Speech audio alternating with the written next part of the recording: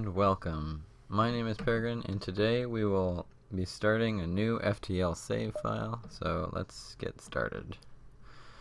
We'll be using the Red Tail, which is this ship. The reason why I want to use this ship is because of all the lasers. I really like the freedom to hit many systems on the ship, on enemy ships.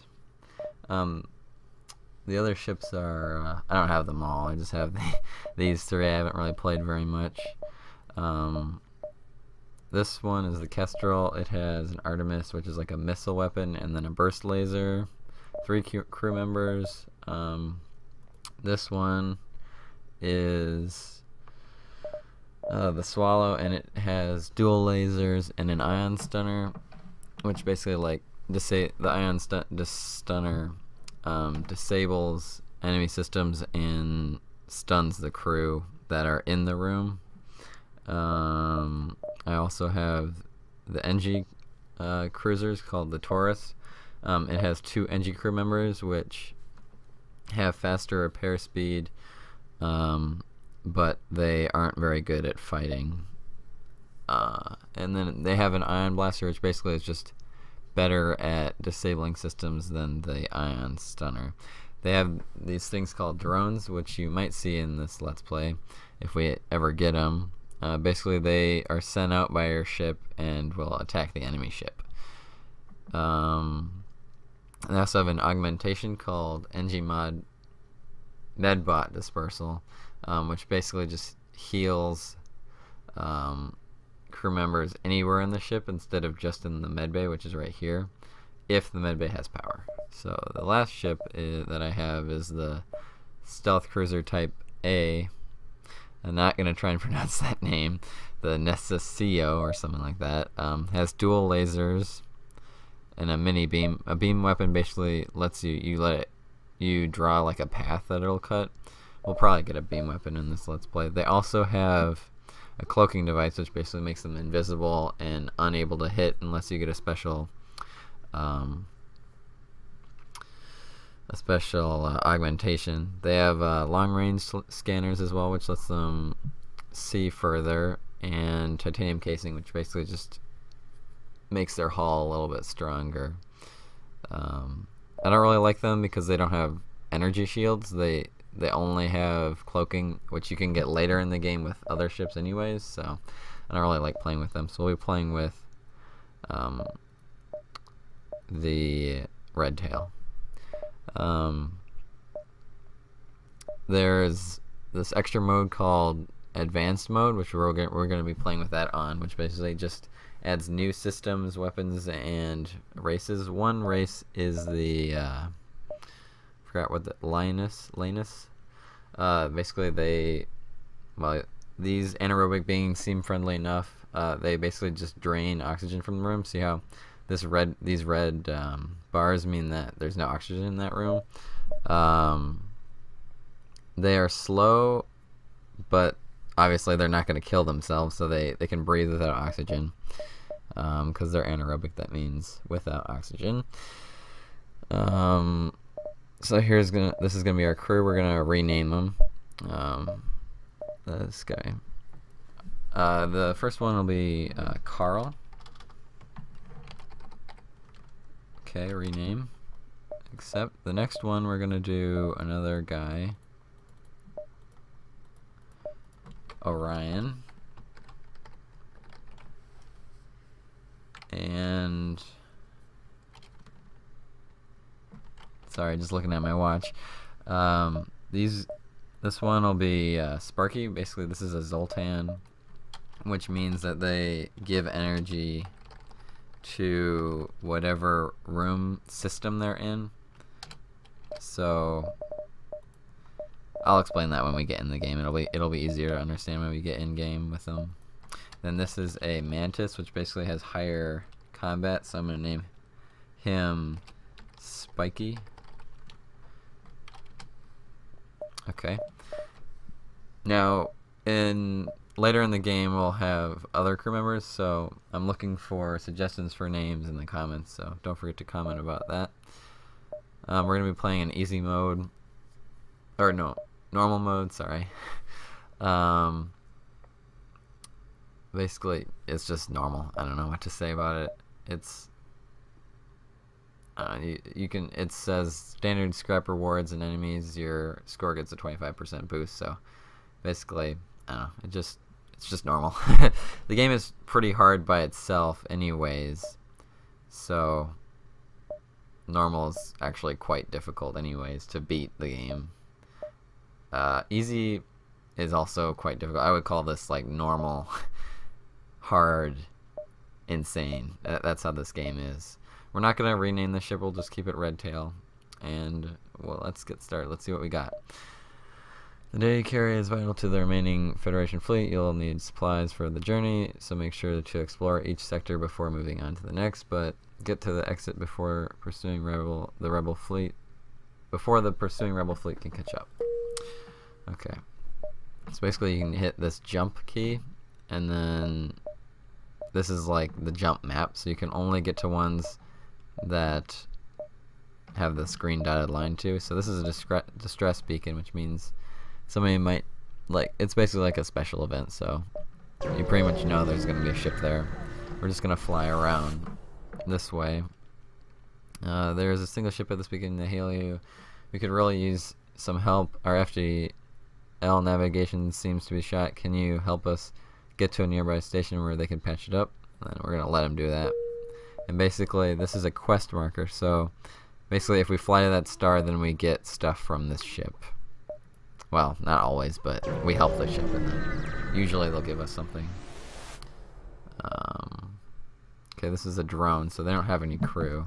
I'm just going to pause it with spacebar quick so that we can manage our power. Like I said before, the Zoltan provides power to the subsystems or system in the room. So this gold bar is from the Zoltan, so then we can power up all of our weapons. And if you weren't in the room, we would only be able to power up 3. So that's really nice. And then I usually like to just turn off the medbay and put more power to the engines, because as I talked about before, the NG starship has an augmentation which lets you basically heal your crew away from the medbay, which is located here, if the medbay has power. So basically that's not very useful. If you don't have those, there's no point in having the medbay on all the time, because you can just divert power to it when a crew member is injured and needs to go to the medbay. So we'll take out this ship then. It shouldn't be that hard because they don't have shields, but they do have a missile and lasers. So we'll just go over how to aim your weapon. So you can use the number keys and left click on where to hit, or you can just click on them and place them on where you want it to hit. Now you can't target like this area, you have to target a specific room. See how this is highlighted? Empty rooms aren't quite as useful to shoot at because they don't have systems to damage. Basically what systems are is just like the piloting system.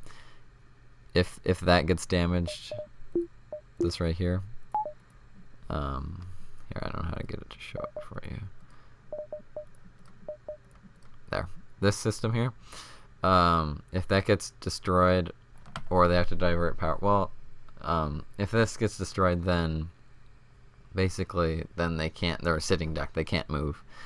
So usually you want to target that or their engines, which will do the same thing if they're damaged. And then this is their weapons, so I like to target the weapons as well. This ship doesn't have shields, so normally I would target the shields as well. Do like a burst to like 2 to their shields, and then spread out the other 2 shots to the piloting and to the weapons. But we should be okay here. Oh, our oxygen just took damage, so that means we don't want to open. Normally, so this is a fire here, which doesn't always start. We got unlucky and it started at the beginning with the first shot that they gave us. But basically, normally you could, like, here, I'll do it with this these rooms because it's not going to matter. But basically, see how air is like evacuating this? Normally you could do that for the room with a fire in it, but because there's just a sitting duck now, so we'll just target everything on the weapons. But because our oxygen is damaged, then if we open this up to air, or to the vacuum of space, then there's not going to be any oxygen while our crew repairs it. So then they'll take damage and almost suffocate probably before they could get it back up.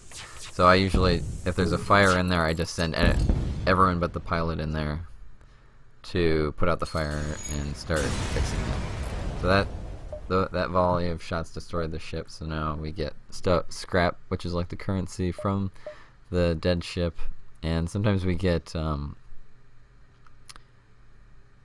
drones or weapons or fuel or different things. Okay. Now we're gonna put everyone back where they were. This button just closes all the doors. This button opens them all, and then a double tap will open everything, which you don't want to do that. So otherwise, we'll suffocate all of our crew. Now Orion, I think I had you here. Sparky was here. Spiky, that'll get confusing probably, was there. So now I'm just gonna save these as the crew positions. So now if I send them all over here, oh, oxygen's going out. I forgot to turn that on. Turn it back on, I should say. So we'll just keep them in there so that the oxygen, as the oxygen refills. See how this room is like pinkish? Slowly, as it fills up back with oxygen, it'll change color to being white, like normal. Now I can hit return to make them return to their safe positions.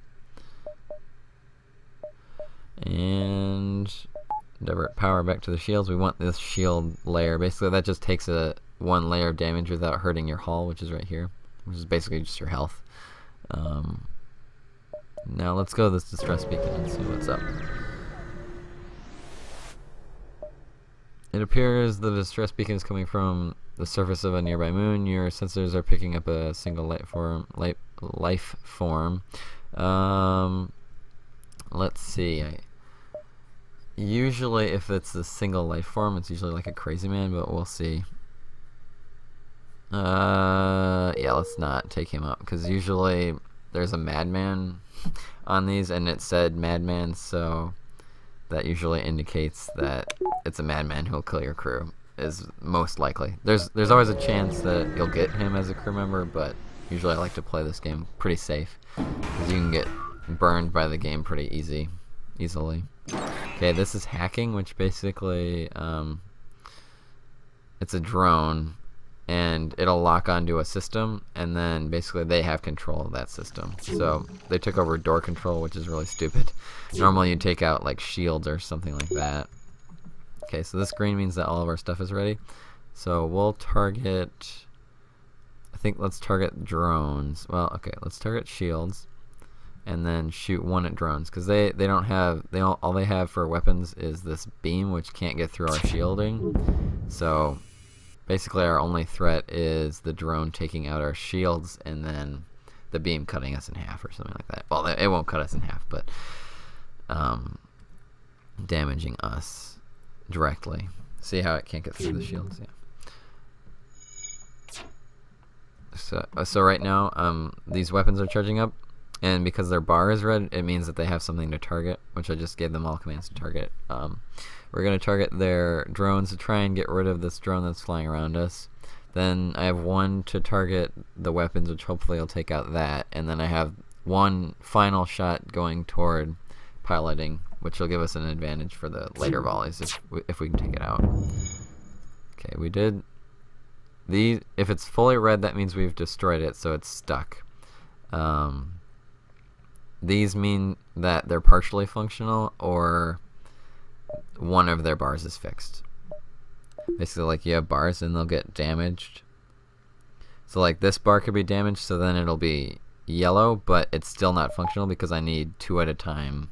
For shields, you can't take just one away like you can with the engines. Now another thing that they have is they're charging their FTL, which is now delayed because I hit their piloting. Basically what that means is that it's basically like a time limit, and they'll jump away, which we could do that. See how it's charging up? So over time this will reach completion, and then when it's completed, then we can jump without finishing the battle. So run away from them. And that's what they're trying to do to us, but we've damaged their piloting, so now they can't get away. So now we'll probably finish them off. I'll take out that and target oxygen. I like to target oxygen. So basically, like my succession for attack is shields, weapon systems, piloting, and then oxygen, because the AI will automatically target oxygen because they need that. Well, normally it'll target oxygen only, because then the crew's like, oh no, we're gonna die. So then everyone leaves what they were normally repairing and go to repair the oxygen. So basically that keeps all their systems down for a longer amount of time. Now there's two stores, or a store here and a distress beacon, so we'll go to the store so you can see what that's like. Basically,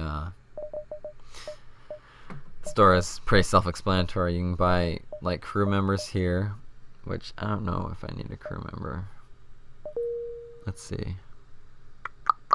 I like to have all of the main systems have, so like piloting, shields, engines, and guns, to have crew members, but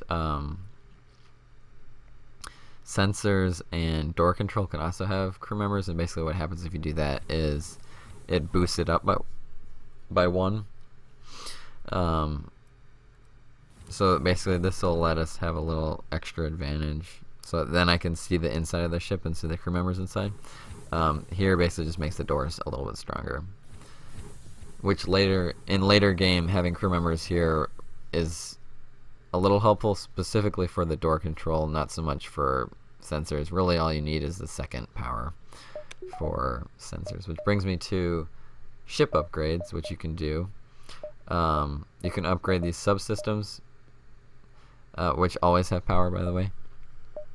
So I'm going to upgrade our sensors. Actually, I'm going to look at what they have in the shop first.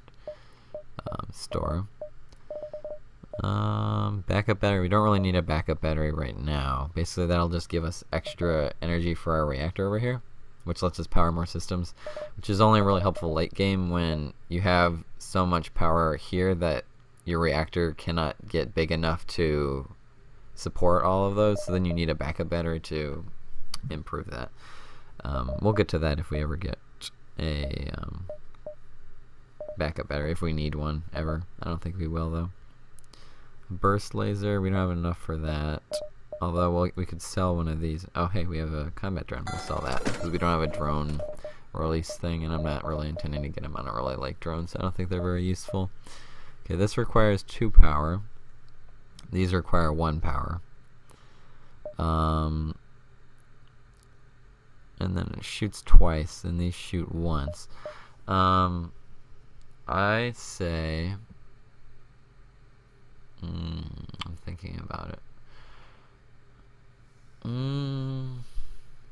I don't think it's worth it right now. We're just gonna buy fuel, which is this thing, these atom sign, and then we don't need any of this because we only have lasers. That's another reason why I like this ship at the beginning, because you're not dependent on a certain like ammunition. We'll fly to this distress beacon now. You arrive at the distress beacon and immediately detect a pirate ship. It seems this distress beacon was a trap. So this happens sometimes. Basically, they pretend to be in trouble and then they ambush you, which isn't usually that big of a deal. Usually they're pretty weak, so you can just take them out quite easily. So we're going to target shields and then weapons. Okay, we took out their shields. Oh, I thought, okay. And then shoot their weapons. Okay, good. Weapons are down. Now they hit us with a stunner, which stunned our shield, so now it's down. And Spiky, who's in there. Basically now he's unresponsive. You can't send him anywhere. So it looks like I took out their weapons here. So then let's just do another set of volley, like right down the middle, I think, here.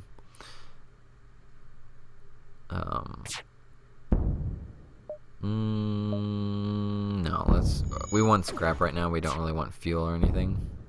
So by destroying them, in theory, we'll get more scrap than if we let them surrender. Okay, this volley will do it. So sit back and watch.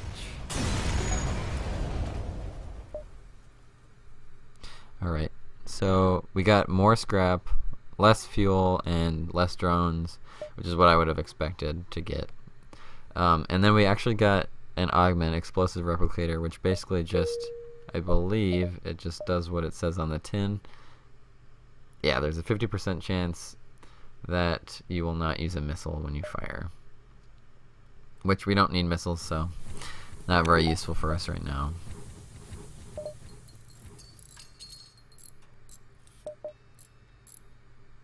We're just going to repair up our door systems and then send them back to their stations. Now, while we're parked here in front of this planet, let's look at upgrades for our ship. I normally like to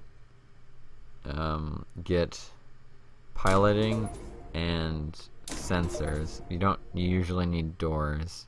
At least not in the beginning. So we'll get that, and then, actually no, we'll just upgrade our power. And then we'll upgrade our engines. Because right now, we don't have enough power to, if we upgraded our engines, we wouldn't have enough power to run them anyways. So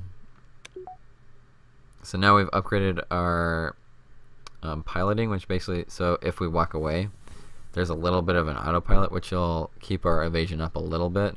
Normally it would have been 0, now it's at 7%. And this will basically just let us see the inside of the enemy's ships, which is nice to have. This is the exit, so we don't want to go there quite yet. I think we're going to go to this store even though we don't have any money. Maybe we'll be able to sell something. No, let's not do that. Doesn't look like there's anything good here, so we'll just buy fuel. We don't need to repair yet. But we can still fix it once. Let's keep that because explosive replicator, just because it's pretty good. Now let's jump up here. Uh-oh. Looks like we're in a nebula with a plasma storm, which basically just means that our power is cut down. So I'm just going to divert power away from the weapons. They're also affected, so luckily we're not the only ones who are suffering right now. I'm just going to try and get our shields up, which I've done, and now we have a little bit of engines and 3 of our weapons, so this is good. Hopefully our shields will get up. They didn't quite, so we got damaged a little bit. I think what we should do is target this, and then target their shields, and then target drone, like that. Actually, no. Let's just do a fair spread across like that. So hopefully, yeah, we disabled their one weapon that was working, and now we'll target their shields and piloting. Because I don't think drones can heal themselves. Don't quote me on that. I'm just pretty sure that they can't heal up their subsystems. Although I have heard that if they have doors, then they can. These doors here. Sometimes they don't have any doors. But I don't know for sure.